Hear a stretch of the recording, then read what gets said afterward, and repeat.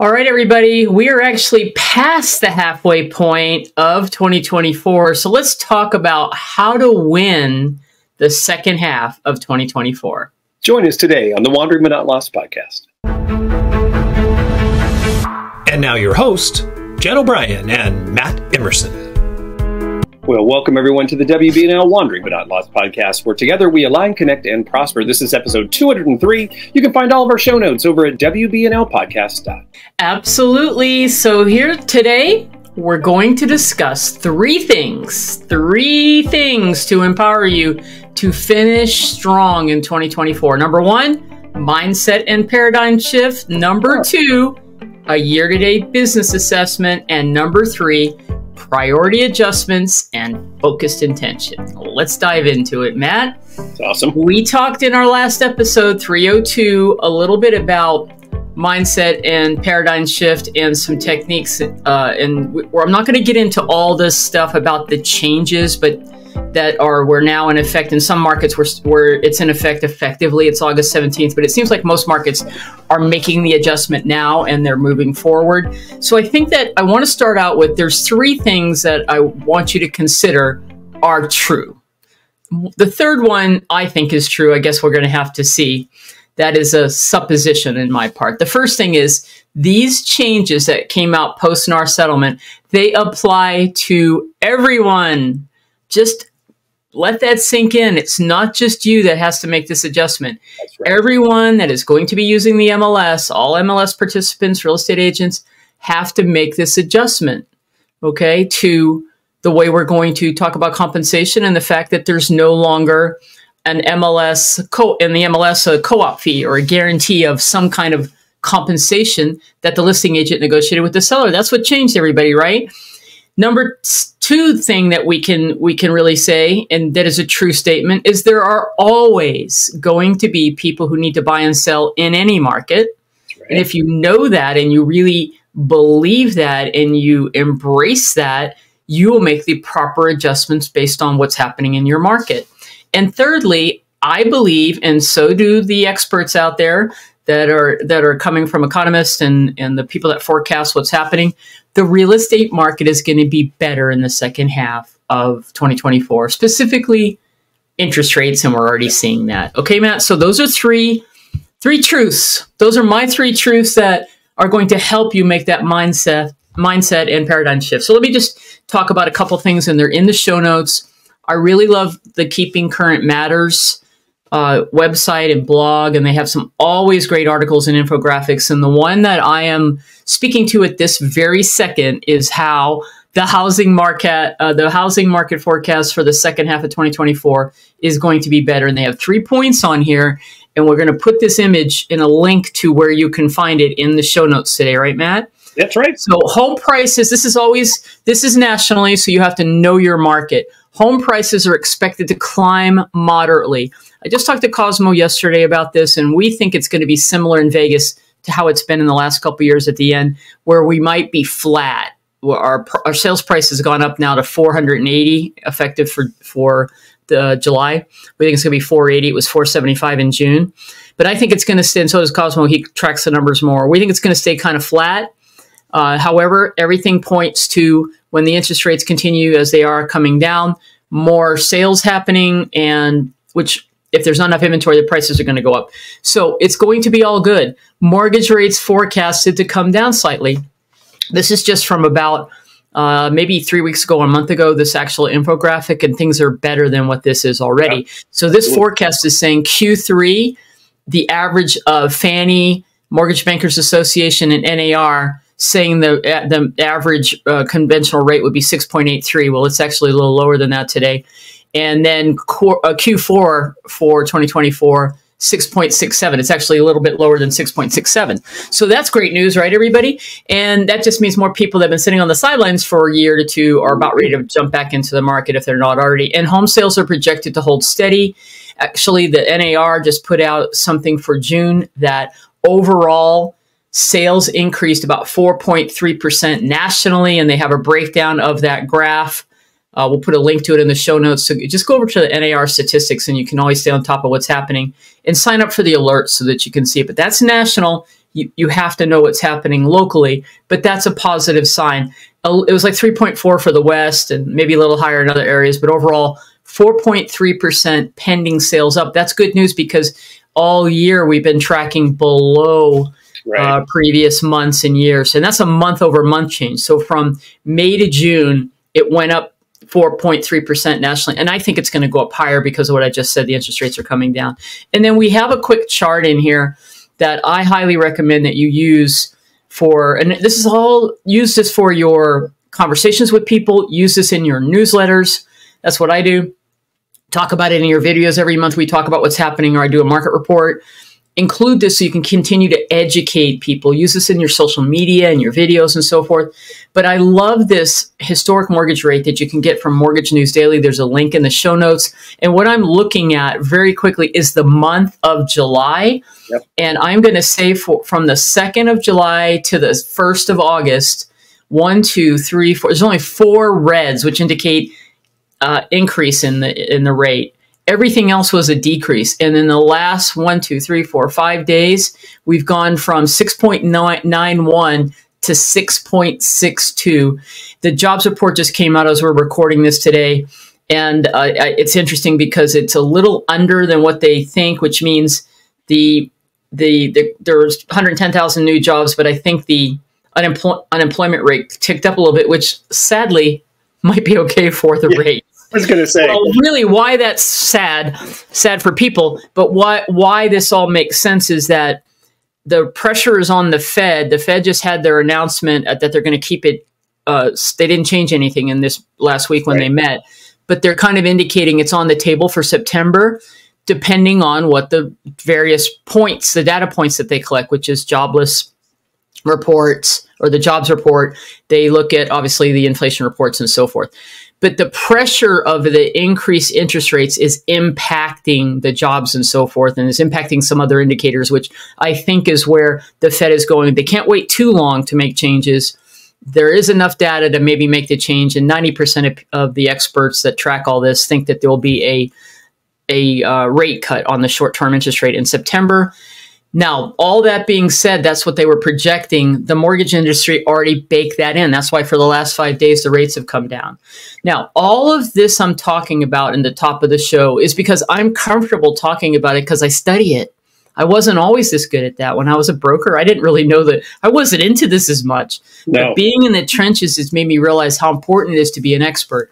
And why I'm leading with this today, everyone, is you cannot sit on the sidelines any longer. You must be that local market expert, hyper-local market expert. Know what's going on in the market as far as properties, what's on the market, but understand how interest rates can impact people and what's happening with that. That's going to bring confidence when you sit down to do these things. So what is the rest of this paradigm shift that you have to make?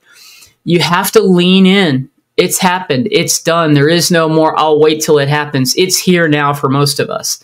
And if you're listening and your market hasn't made those changes and changed forms and so forth, they will. And you need to be ready now. You needed to be ready already weeks ago to adjust your mindset. So no time like the present. If you need some tips and strategies, we discuss that in detail in episode 302. Matt can link it in the show notes for you.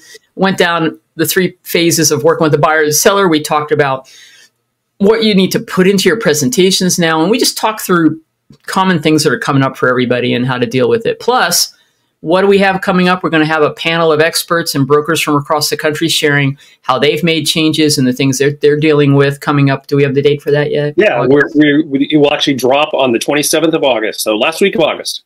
All right. So we're going to keep you updated here on the podcast. So today it's just about taking a look at how your year's been so far and how to make these adjustments right now so you can finish the year strong. So again, it starts with mindset and this paradigm shift. So here's the deal, very quickly. You have to list the buyer. You just have to list the buyer. You know how to. If you don't, then you know that there was a process that you had to be a little bit more prepared and a little bit more on top of it and better presentation skills and be able to go out and cover the paperwork with a seller. It's exactly what you have to do with the buyer now. So I just want you to say, be prepared, provide that value, be confident. And we gave you a lot of tips and strategies. Go watch 302. Get comfortable with showing your value and discussing the compensation. It just means that you might have to practice and role play it a little bit. I've been doing that. We're doing that with our team. Just had a team meeting. We talked through. Here's a great opening sentence that you could maybe use. Of sitting down with a buyer, and we're going to go through, like I talk about in 302, those stages of what you do, and you're getting ready to discuss the changes and then go over the paperwork and get them to sign the agreement. So an opening sentence statement can be, or question can be, hey, Matt, are you aware of the new rules and changes regarding showing homes and agent compensation that applies to all real estate agents now? I love that. Yeah, that's very good. Has anybody talked to you yet about the changes that are impacting the real estate industry right now regarding compensation? Are you aware? Just stop talking and see what they know. That's going to lead your discussion. And then you can easily jump into the two things that change. And again, we talked about that in 302. Okay. So here's the thing I want to say. Stop over analyzing it. Stop awfulizing it. You know what I mean by awfulizing? Yep. That means your brain goes down this path of people aren't going to sign it. And this is the fears coming up for people who never used buyer brokerage agreements before, which is most people in my market. But there are other people, it's like, whatever, it's business as usual. The only thing that's changed, I always got a brokerage agreement. Now I just have to talk about the fact that it's not in the MLS. We're going to have to put it in the offer and we're going to have to negotiate it. And here's various ways that it can be, but let me show you my value and how I've done it in the past. And this is what we're going to go do. Okay. Stop awfulizing it. And you know what? Carry on confidently, which means just jump in right now. Right now, today, if you are working with some buyers or some leads and you haven't had that discussion, here's your time to go practice. Basically, go back and say, hey, Matt, I know we're about ready to go look at homes, or I've been chatting with you about it, but before I can go out and show you homes, I'm not sure if you're aware of it, but do you know about the changes that are impacting all real estate agents across the country? No, or you've heard something? Great, let me talk to you about that. And that's what we're doing right now with 3 people that we had started to work with that we haven't started. They're about to come in to show homes. We just basically have one today. We'll go through and we'll sit down and we'll just basically talk about it and then say, before we can move forward and show you homes next week when you come into town, let me walk through what the changes are. And this is how we used to get compensated. This is how we're going to get compensated now. We think it's going to basically flow like it always is. We're just not going to know up front what the seller's willing to contribute, if anything. What was their answer, Jan, to when you asked them, have you heard about that? They're your clients. Are you getting more? Osmo did, and they weren't aware of it. Yeah, I was going to say, I would think that would probably be the case more times than not, because people are not as tuned in as we all think they are. Yeah, that's exactly right. They're not aware of it, so don't make it more complicated than it is. Right. So just carry on and just start doing it.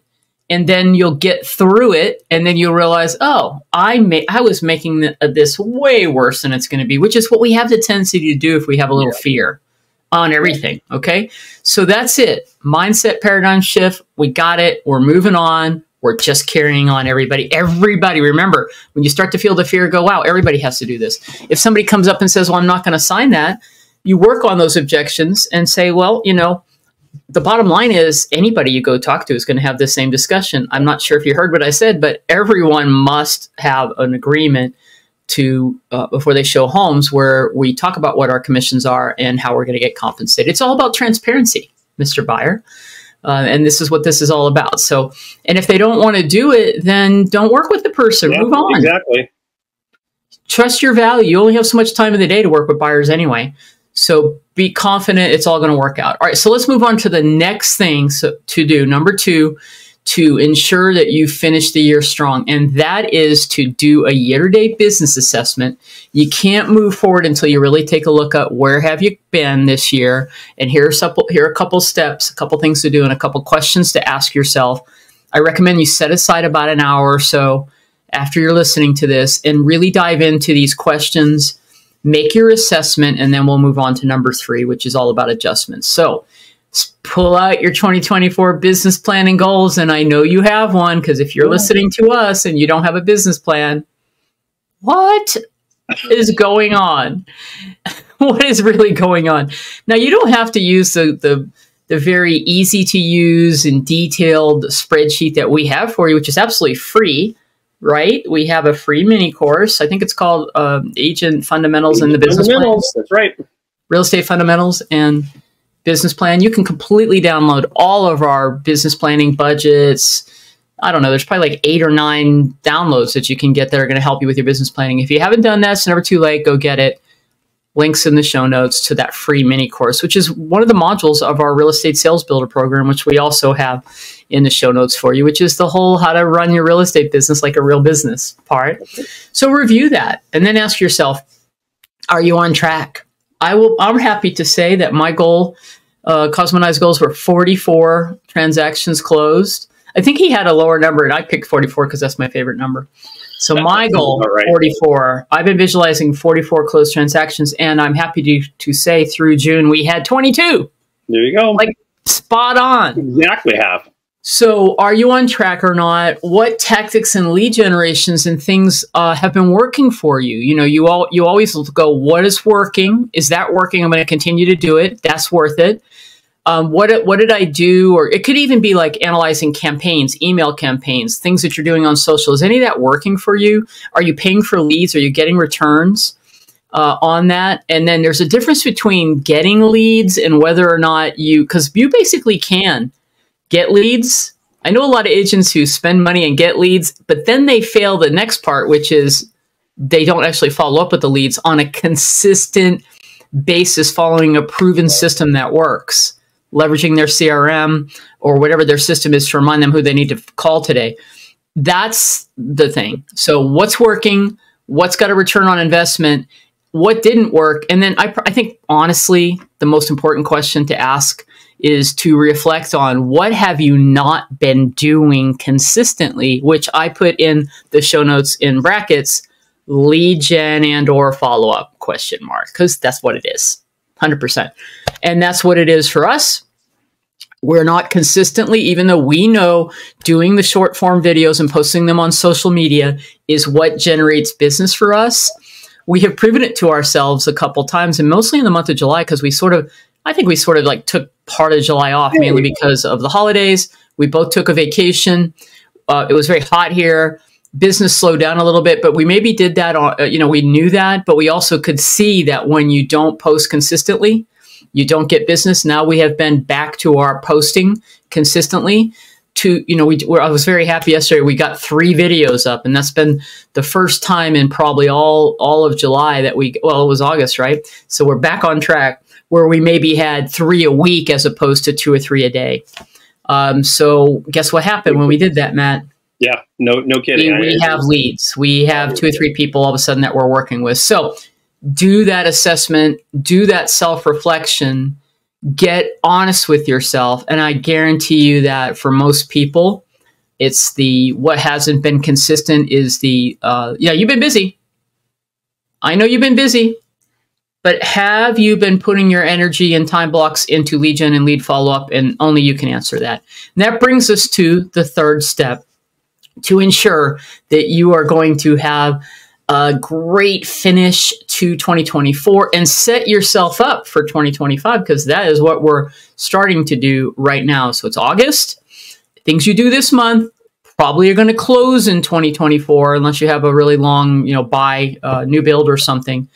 But honestly, as we move on to the rest of the year, we all know as we move into October and November and December, a lot of that is going to get you set up for a great 2024, which is 100% important. Okay, so everything you do now, all the way through December, is going to let you finish the year strong and set you up so you don't have to ramp up come January. Right. So priority adjustments based on your review and assessment of your business so far, the tactics, what you've done well, what you haven't been doing well, what you need to stop doing, and then setting some really clear, focused intentions and goals on what you're going to do.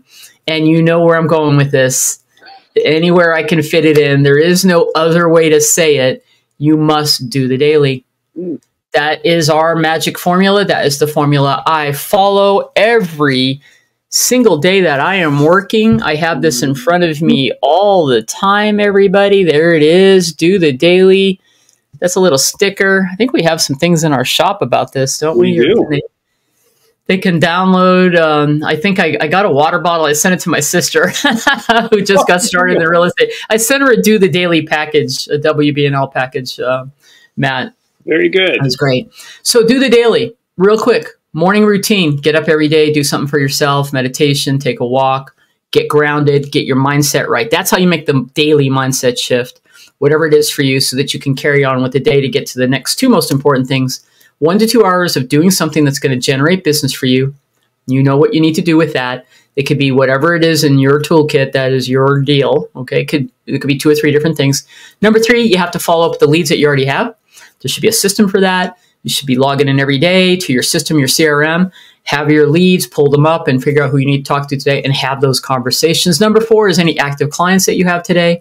And if you don't have any active clients, put more energy on number 2 and number 3. And then number 5 should be not your focus. It has to happen, but don't let it consume you. And that's everything else that you do that's not 1, 2, 3, or 4, which is all the admin stuff, which is getting ready for appointments, listening to this podcast, going to a training class, attending a sales meeting, getting up to speed with what you need to do, managing all your escrows. That's admin time. And just don't let it be 90% of your day. Okay. Then finally, track and measure your activities and results. So if you don't know how you're doing, if you don't measure and track that. And I just want to point out what I think you need to be tracking. So lead gen, is it time blocked? Do you have it? Like we have content creation on my calendar in the mornings, like 7 to 8:30. I have content creation on there 5 days a week. And that's when I'm trying to knock out and get myself ready. The way I do it is I'll get my videos edited and get them ready, work on that in the morning, and then I'll have them ready to post throughout the day. There might be times throughout the day that I'll do one. So that's what works for me.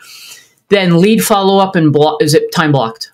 And that's what Cosmo and I are back on track doing, where we get on a Zoom and we talk about our priorities. And then we did it yesterday. We talked about it. We set our priorities. He started making calls and texts. I started while we were on the Zoom, which held us accountable to that. I followed up with leads.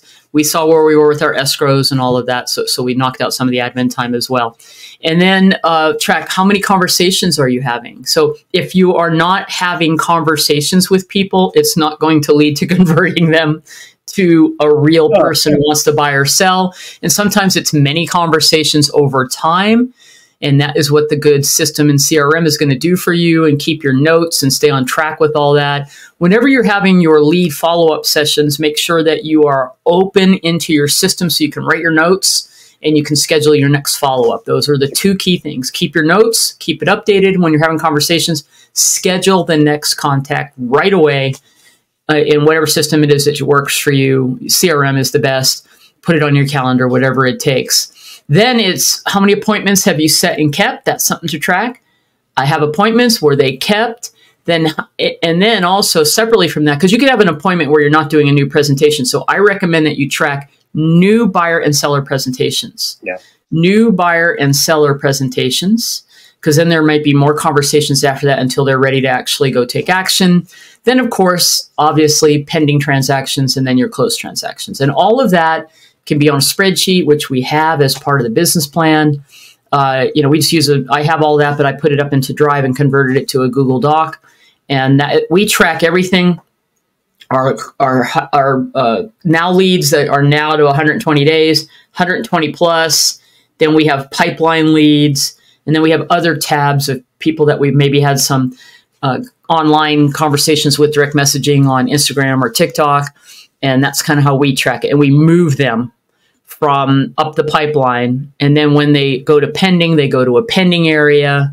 That's kind of how we do it, because that system works for us. Okay. So whatever works for you, figure it out. And as we've said in a previous episode, whichever that was on CRMs, the best CRM for you or system is the one you use. So I'm not telling you what you should use. I'm saying go figure it out and find something that you love, that you use every day, and you get up and go, thank you so much for being here, all my data, and telling me what I need to focus on today and who I should call. All right. So we definitely have some resources. You want to just remind everybody about what they can do to help them with this, finishing the year strong, Matt? Absolutely. We already talked about our fundamentals course. You go over to go to WBNLcoaching.com, go to our freebies page, and there is a agent fundamentals and a business planning free course on there, which really is module 1 of our real estate sales builder program. So you can check that out over there on our freebies page. Real Estate Sales Builder, I'm telling you, is more than just a business planning, or it's more than just a elementary course. It's got everything you need, no matter where you are in the business, whether you're brand new in the business or you've been in the business for 25 years.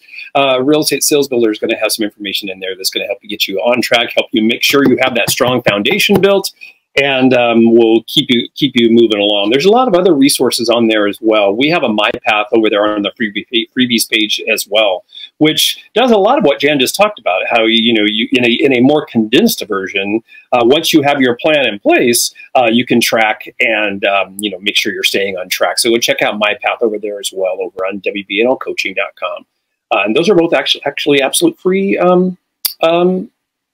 resources for you over there. And a third one that comes to mind here is our business assessment form. This really is more of like when you're really getting into, either starting a team or really looking at your business in a whole new light. But I'm going to tell you that business assessment form is a great form no matter where you are too, just to go in and just see if you're doing the things that you need to be doing to keep your business going. So that's over there on that side as well. So I love that, Matt. I definitely recommend downloading. That's a free assessment. It's actually the assessment that I use with someone who starts coaching with me, but it's a great tool to do a self-assessment on what are you doing in each of the systems of your business. But it starts with the numbers in your business plan, so it's a great tool to use. Hey, and here's another one, actually. I sent this out to our WBNL coaching group this morning, the Agent Epic Checklist. That's like a 15-page checklist that you can go through to see if you are, where you are and what you have in your little toolkit arsenal. Another great resource to go through and just to see if there might be one or two little things along the path that you're maybe not implementing, or maybe you might want to implement to help your business be a little more stable and strong. Maybe I need to look at that and make sure there's not anything to add to that. I just wrote that down. Actually, I went through it yesterday. So,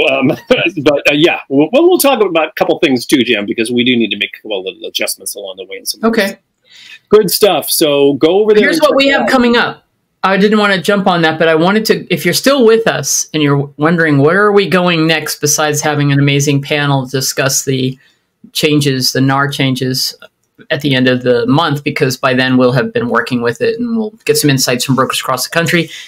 I decided, I had this epiphany. I am going to go back after a couple years now of success with video. I'm going to do a series, at least a 2-part. We'll see if it needs to have 3 parts, on how to leverage using video. So I want to do a little how-to technical stuff, but then I want to really get into what kind of content that you need to be doing, how you figure out what the content is, give you some tips and tricks on how to implement video, because I don't know, so long as we've been doing this podcast, I think we've been talking about video. At the time when we first started, we weren't shorts and TikTok wasn't really in existence. That's right. And I'm not saying you have to do TikTok. I'm saying short reels on all the platforms work, even YouTube. We're getting more engagement on our YouTube shorts than we are with our long form video. So anyway, we're going to discuss that. So I've got a lot of content on this. I've taught people how to do it. So we're going to do a couple podcasts on how to leverage video and really how to do video. Okay. That's so great. Thank you for listening all the way to the end. Exactly. And this has been episode 2.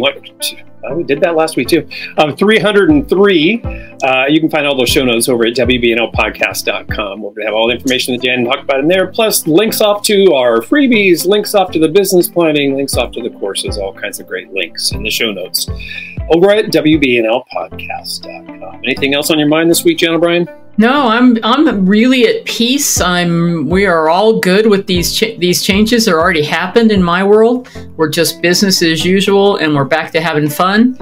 It is about your mindset every day. Who am I going to get to help today? Let me feel empowered. No fear whatsoever. I only have so much time in the day. These are the things that I do, and I know that the plan that I covered today, the way, the daily, all those things have been working for me. That is what it works for my team. This is what we do, and it's not going to change. It's only going to get better. If anything, I think it's going to get better. We're going to blow away 44. So you blow away your goals. We have plenty of time to get that done with the rest of the other half of the year upon us. So, all right, everyone, get up, get out, and be forever wandering, but not lost.